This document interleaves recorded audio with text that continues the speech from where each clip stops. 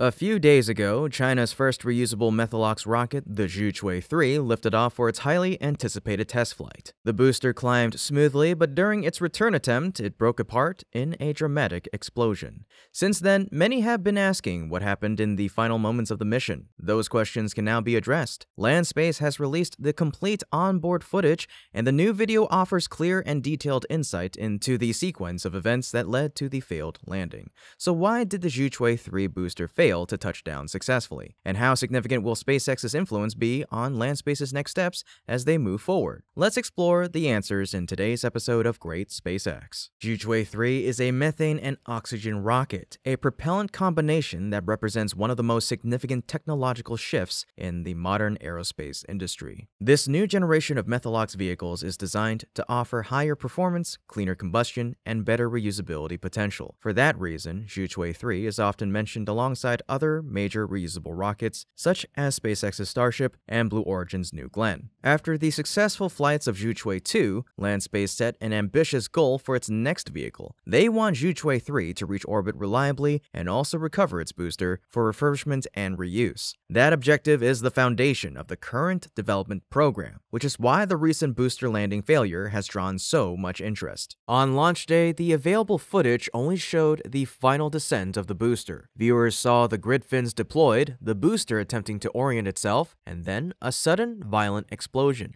But this left a major question. What happened before that moment? Was there a hidden issue earlier in the flight that contributed to the failed landing attempt? Landspace has now released new onboard footage that captures the critical phases of the mission from multiple perspectives. This video is extremely valuable because onboard cameras provide a controlled close-up view of how a vehicle behaves in flight.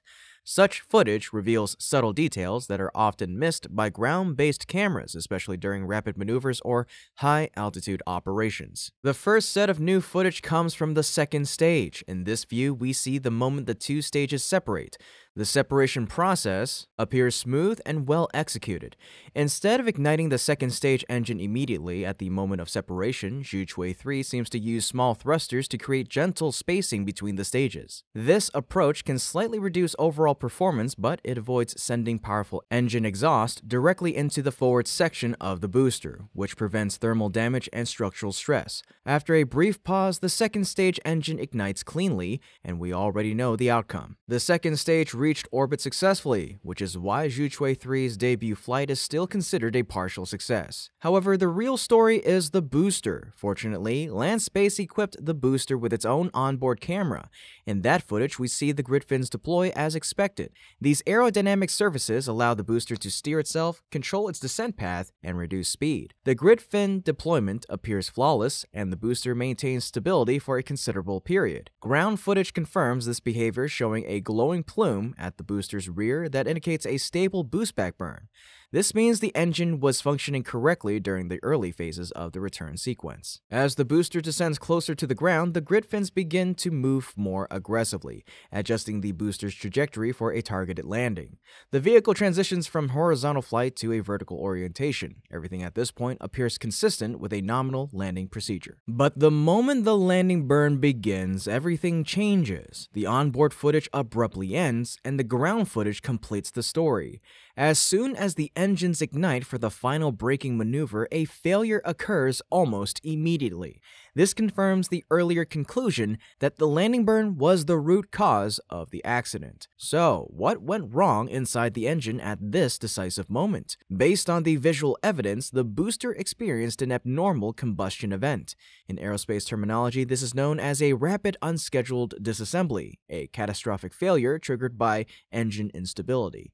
A likely cause is a leak. During the demanding phases of reentry and descent, the engine's plumbing system may have overheated, cracked, or even been compromised. A leak can occur in propellant lines connecting the tanks to the engine. When super cold methane or oxygen escapes under high pressure, it can ignite instantly. The resulting flash fire can spread rapidly throughout the engine bay. The footage supports this theory. Flames appear at the lower end of the booster and intensify quickly. The fire climbs upward as fuel continues continues to feed it. Thick, dark smoke forms in the final seconds, indicating that structural components and insulation materials were burning. Once the fire compromised the engine section, the booster lost control authority. It entered freefall without the ability to slow down, leading to the final explosion. These observed issues include ignition instability, fuel flow irregularities, and leaks. Interestingly, these same three categories of failures were recently identified in Blue Origin's New Glenn booster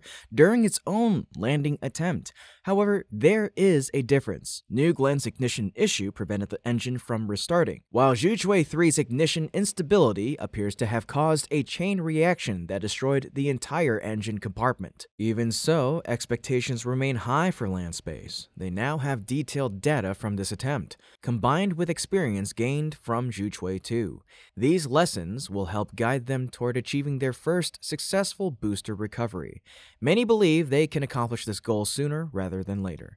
So, do you think Landspace will succeed on their next attempt? Let me know with a yes or a no in the comment section down below. Then, don't forget to like the video and subscribe to our channel to follow the continuing development of SpaceX and the global race toward full reusability. To me, a successful landing on the next attempt is absolutely possible, and there are several encouraging indicators that point in that direction. As mentioned earlier, the final phase of the Zhuque-3 booster's descent ended in a loss of control. However, when we examine the available imagery after the flight, a clearer picture emerges. It appears that the booster came down very close to the intended landing pad.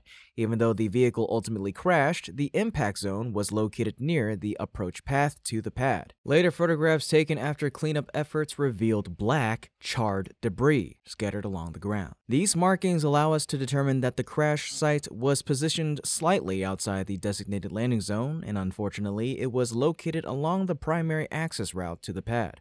Although this area would certainly have been cleared of personnel and vehicles during landing operations, the crash likely created temporary complications for ground support systems who had to maneuver equipment around the damaged terrain afterward. However, the key point lies in the booster's proximity to the landing zone. Even though it lost control during the final moments, the booster still reached a location relatively close to where it was supposed to land. This detail reveals something important. It shows that the guidance system had successfully positioned the booster for a precise landing long before the landing burn began. The navigation sequence, the trajectory shaping, the orientation adjustments, and the grid fin work had all been effective. This means that aside from the engine failure during the landing burn, Zhuque-3’s descent profile performed well above expectations. The vehicle was accurately tuned to reach the correct landing corridor before the malfunction occurred. If the engine problem had not developed, we might have witnessed one of the most remarkable first-attempt landings in modern rocket development. Because of this, it's reasonable to believe that a successful landing on the next attempt is within reach. Landspace possesses flight data, analysis tools, and now a clear understanding of what went wrong, and these factors will help guide their next steps. But this brings us to a larger question. What role does SpaceX play in Landspace's path forward? At a glance, SpaceX might seem unrelated to the Zhuque-3 landing failure, but in reality, the connection is extremely significant. Landspace has adopted many design philosophies and engineering approaches that SpaceX pioneered. Their rocket uses stainless steel as a primary structural material, which mirrors Starship. The fuel combination of liquid oxygen and liquid methane also parallels Starship. Meanwhile, the shape, grid fins, and landing leg configuration resemble Falcon 9's operational design. Because so many core elements of Zhuque-3's architecture were inspired by SpaceX, it's only logical that Landspace will study how SpaceX operates these systems to make improvements to their own vehicles. This means analyzing how SpaceX manages methane flow, engine chill-down, ignition sequencing, and thrust vector control on Starship. It means carefully studying how Falcon 9 adjusts its grid fins, controls its descent trajectory, initiates entry and landing burns, and deploys landing legs. By comparing that knowledge with their own data, Landspace can refine their approach to solving the problems seen in their booster recovery attempt. The distinction is important because copying external appearances alone is not enough. Without understanding the technologies, behaviors, and failure modes beneath the surface, a vehicle cannot achieve achieve reliable, repeatable performance. Many startups have attempted to imitate SpaceX without truly understanding what makes their systems work, and as a result, they struggle repeatedly. If Landspace intends to succeed, they must focus on learning the underlying engineering, not merely replicating the outward features. But beyond direct design inspiration, Landspace will inevitably learn from SpaceX's broader operational experience. SpaceX is the undisputed pioneer and leader in booster recovery.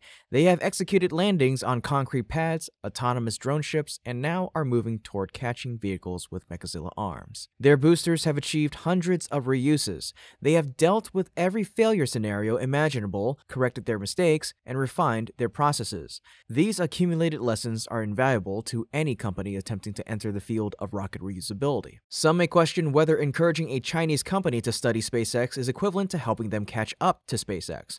But the truth is that SpaceX encourages this learning by being the most open aerospace company in the world.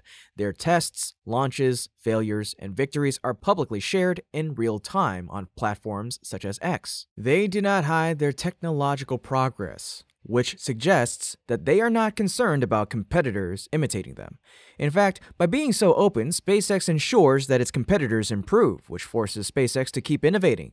This constant cycle of improvement prevents stagnation. Catching up would only be possible if SpaceX stopped developing, but they do not stop. They continue to innovate at a pace that is unmatched. As companies like Landspace attempt to follow in their footsteps, SpaceX simultaneously moves on to new frontiers, such as catching Starship and Super Heavy with mechanical arms, deploying payloads at a scale that no other company can match, and pursuing full and rapid reusability at a level that has never before been achieved. For this reason, Landspace's progress should not be seen as a threat to SpaceX's leadership. Instead, it is a sign that SpaceX's influence is reshaping the global landscape of rocketry. Every competitor that improves validates SpaceX's methods and confirms the gap between them. With that in mind, Zhuque-3’s performance still reflects a significant achievement for China's reusable methalox program.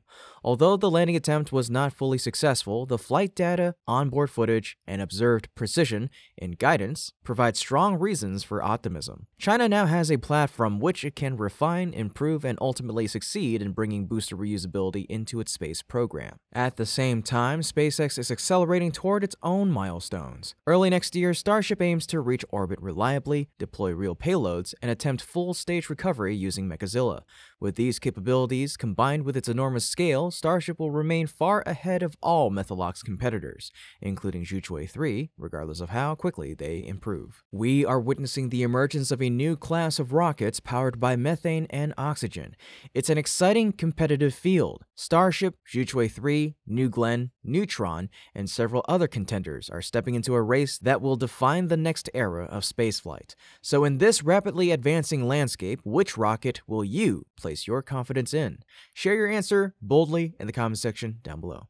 This has been Kevin with Great SpaceX. Don't forget to like the video and subscribe if you haven't already to stay up to date with yours truly on the latest milestones in SpaceX's journey. Thank you so much for watching, and always remember, curiosity, imagination, and inspiration will follow you so long as you keep looking up.